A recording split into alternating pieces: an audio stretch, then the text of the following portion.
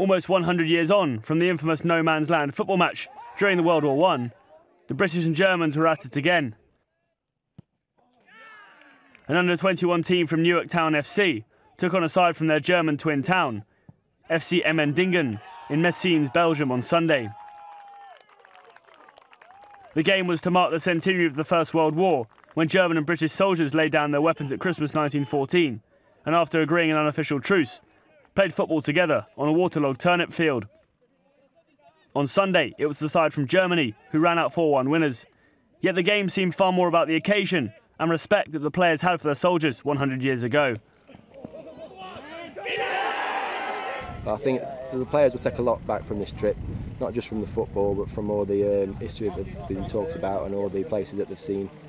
But no, it's been really good for them.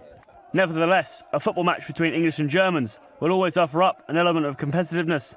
Sadly for the English, it was the Germans who came out on top.